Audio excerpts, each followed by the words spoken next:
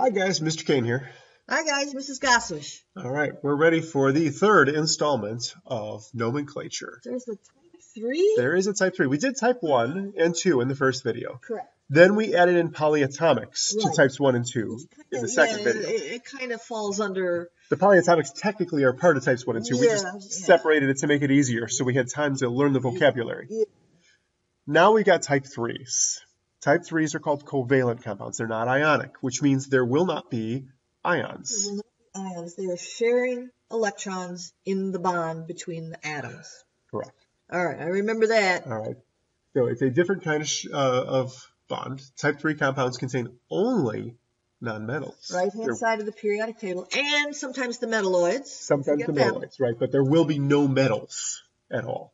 Right. Prefixes are needed to denote the number of atoms present. That's because there's multiple ways for nonmetals and metalloids to bond with each other. Yeah, and if they're not made of ions, then you don't have those charges telling you how many you need. Because, for instance, there's this, and there's also this. Yeah. Those are two very different ratios, and two extremely different compounds. These are not ions, like we said. They're elements that form compounds by sharing their valence electrons instead of gaining and losing. And like you said, nonmetals and metalloids, sometimes, and that's an exception. Yeah. We're not really going to get into that too much. No. All right, rule for naming the type 3 binary covalent compound.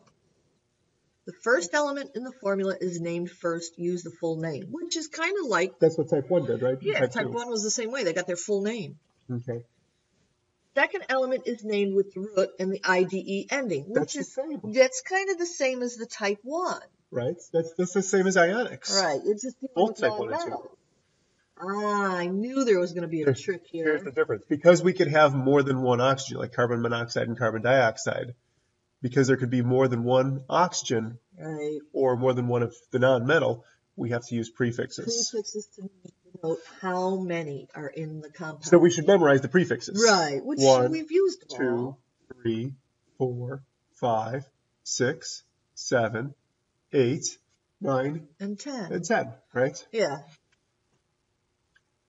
Prefix mono is never used for naming the first element. Well, if the symbol is there, it's pretty evident that there's one of them, so they don't use mono for that one. Right, but if there's two of the first element, we use di. Yeah, they use all the other prefixes, just not mono for the first guy, and only the first guy. Right. All right.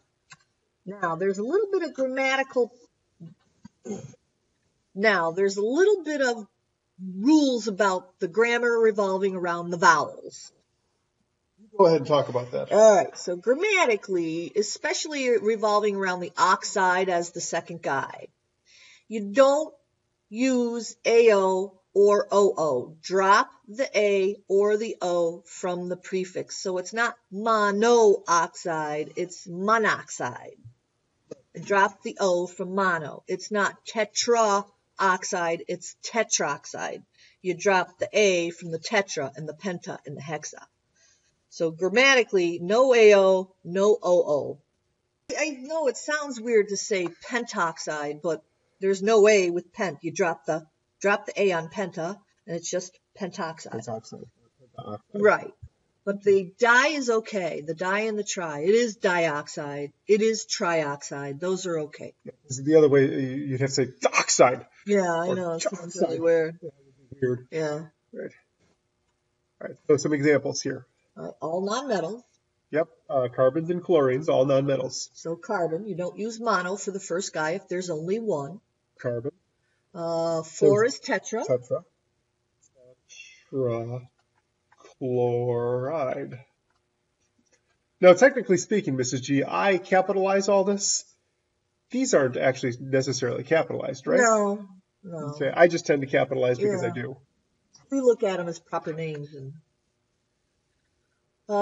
nitrogen.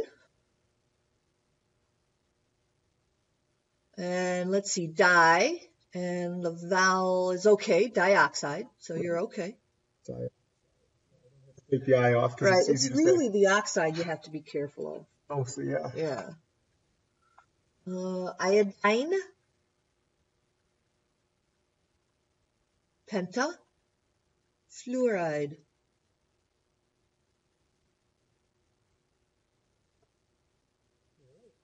Simple, huh?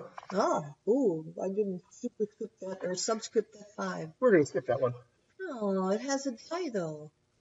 Come on. All right, fine. N2O5. So dinitrogen. We want nitrogen to die, huh? Dinitrogen. Dinitrogen. Now here's penta, so you got to be careful. Penta and oxygen. So let's see. Pent oxide.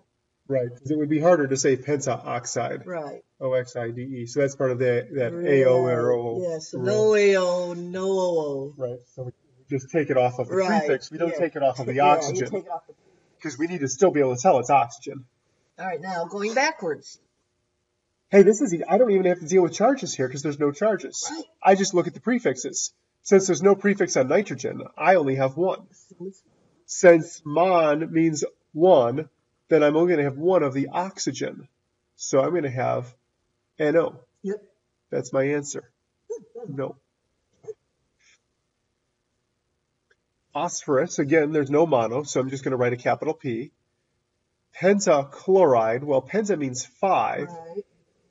Yeah. Chloride is Cl, so I'm going to write down PCl5. Right?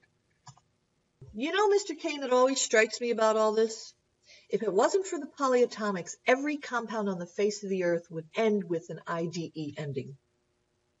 Oh, this is true, yeah. It's those doggone polyatomics. It's those polyatomics. Everything ends with an IDE. Throw everything off.